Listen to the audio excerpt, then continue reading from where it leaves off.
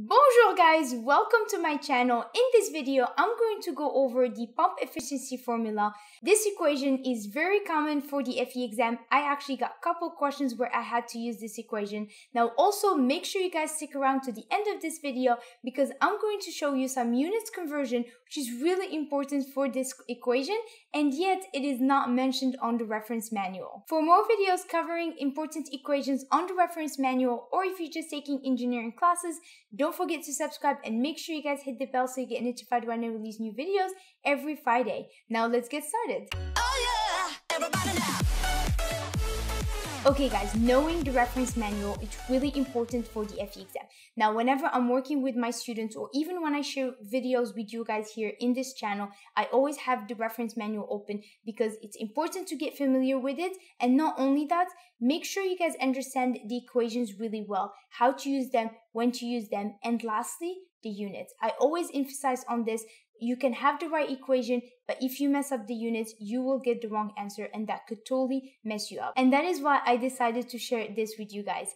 Also, at the end of this video, I'm going to share with you some practice problems that you can use to study for your FE exam. Okay guys, so the pump efficiency or the brake power equation is on page 113 on the reference manual. The equation is here, right? And it's under the fluids mechanics section. So in the exam, you might be asked to calculate what is the pump brake power, okay? And so if you get a question like that, all you gotta do is just type it. So this is the search bar that you're gonna have. So I mentioned this on my previous video where I was talking about how the actual search bar looks like on the FE exam. So I will leave the link above somewhere there. You guys can click it if you haven't watched it. And so let's say you just go on there, you search it, and if you do, it's going to take you right to that equation. Okay guys, so now let's go over the first term. So we have rho times g. Now we can easily simplify this. What is the units for density? Is kilograms per cubic meters. G, gravity, it's meters per second squared. Kilograms meters per second squared, that's newtons per cubic meters. And the units for this, it's really unit weight, right? Gamma.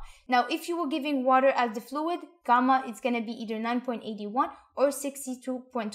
So you can easily replace this term by gamma. Now, if you are giving a different fluid, usually you will be provided either the density, and if that is, just multiply by G, or you would be provided the unit weight. Now, lastly, if you're giving the specific gravity of the fluid, to find the gamma of the fluid, all you gotta do is specific gravity times gamma water. So the second term H is the head added by the pump. Usually when we use a pump is to add or increase energy to the fluid. If you guys want to see a problem on how we calculate head added by a pump, leave it in the comments below. So Q is the flow rate of the fluid, and usually it is provided to you. It's not like H where you actually have to calculate for it. But what they can also do is give you the velocity and the area of the pipe, and what you gotta do is use the continuity equation for the incompressible and steady flow, where Q is equal to V times A. Make sure units are right for V and A so that you get the right units for Q. Okay guys, lastly, we have the efficiency of the pump. This one is really easy. Usually it's given to you in percentage. All you gotta do is divide it by 100. So now the units. So this is for SI units. This is English units. If you are dealing with the gamma unit weight and you have water, use 9.81 and make sure that this is actually kilonewtons per cubic meters, not just newtons. This just changes a little bit your units here. We'll talk about that in a little bit. English, we have 62.4 pounds per cubic feet. If you were giving a density of the fluid, just multiply by gravity. Now, let's go to head. So the units for head is usually meters and feet. Now, I talked about this in one of my previous videos where we calculated the pressure head, the velocity head. So the head added by the pump is the same thing. If you haven't watched that video, I will leave the link above there. You guys can just check it out. Now, Q, we have cubic meters per second or cubic feet per second. So as we mentioned earlier, Q is V times A, which is meters per second times meters squared, and that gives you these units. Pump, make sure you divide it by 100. So now if we look at the overall units in the equation, note guys that the meters cubed and meters cubed cancel, so you're left with kilonewtons, meters per second. This is really the units for work because we have force times distance, and per second, the unit for work is joules, right? So we have kilojoules per second, and this gives us kilowatts. Now, if you use 9,810, the answer is going to be in watts. If you do use this and you get kilowatts and the answer wants it for you to have it in watts, you can easily convert by multiplying by 10 to the power of 3. Now, for the English units, the cubic feet cancels and you're left with pounds foot per second. Now,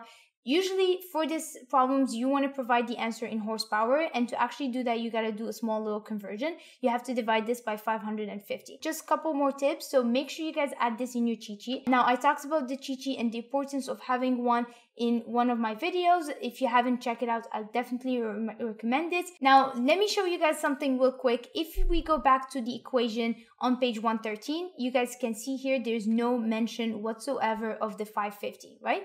But if we actually type 550, it will take you to this equation here, which is the next page, 114.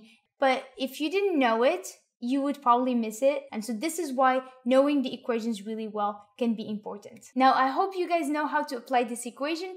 If you guys want some practice problems, you can visit my website. Just scroll all the way to the bottom, sign up or enter your email address, and I will send them to you along with some tips on how to tackle this exam. I have helped many students pass their FE exam, and hopefully I can help you with that as well. If you guys like this video, please give me a big thumbs up. Don't forget to subscribe for new videos every Tuesday and Friday, and comment below with helpful if this video helped you.